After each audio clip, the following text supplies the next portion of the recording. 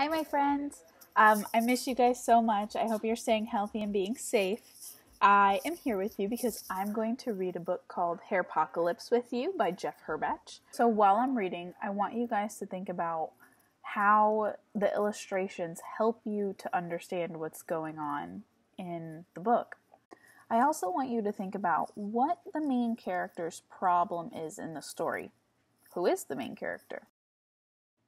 All right, Hair-Pocalypse, written by Geoff Herbach, illustrated by Gilpin. Aiden Allen was a grubby kid. His clothes were always wrinkled, his shoes were always untied, and he always seemed to have grass stains on his knees.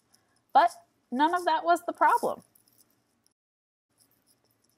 The real problem was that Aiden Allen's hair was completely out of control. It wasn't just messy, it seemed to have a mind of its own. Lie down, hair. Why can't you behave? His hair seemed to move. His hair seemed to shrug. That's not possible, Aiden thought. Aiden reached into the drawer and pulled out his mom's big blue hairbrush. But when he brushed, the bristles immediately became tangled in his greasy locks. His hair seemed to be grabbing the brush.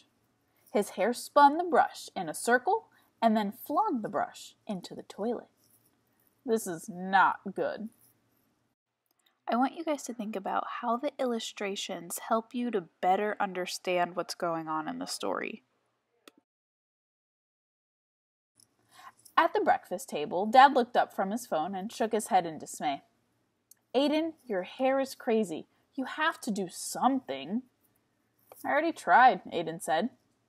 Better try again, Dad said. Just then, the school bus honked its horn in front of Aiden's house.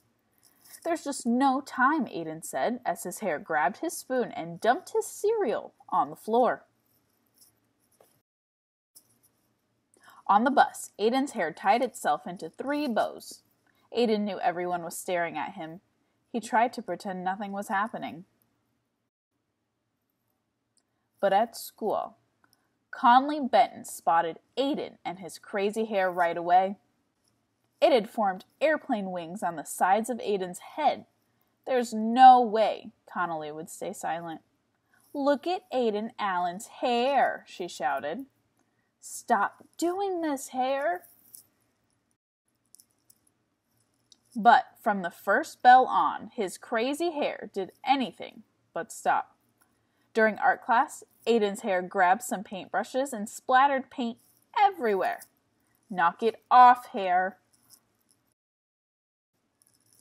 At lunch, Aiden's hair formed a giant, dangerous raptor that blew over Noah Foster's milk right onto his pants.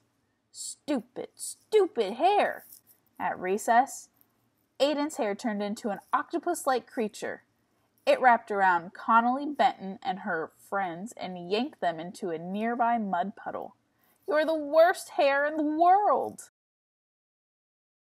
After recess, Aiden felt defeated, and his hair was worse than ever.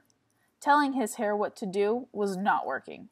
Yelling at his hair wasn't working either. He took a big breath and talked to his hair.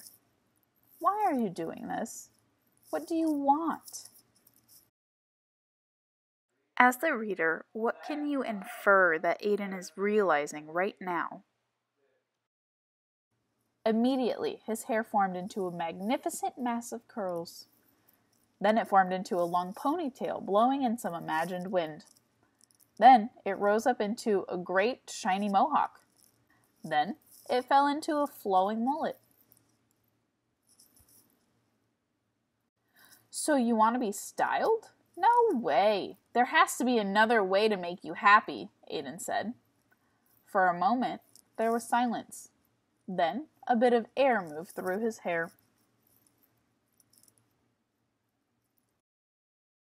On the bus ride home, Aiden and his hair discussed a plan to fix their issue.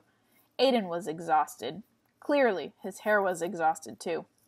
It lay lifeless and flat, looking even worse than usual. That night, Aiden took a shower before his dad asked him to. He sang a song and sudsed up. Aiden and his hair had come to an agreement. Aiden would wash every weekday, but weekends were his days to be totally grubby. At the breakfast table the next morning, Dad looked up from his phone and shook his head in amazement. "Your hair looks fantastic." "Thanks," Aiden replied. "But your shirt is dirty and your shoelaces are untied," his dad said. "I'm a grubby kid, Dad. I'm doing the best that I can right now." "Gotcha, buddy," Dad said. Then Aiden Allen and his hair headed to school, a little less grubby and a little more confident.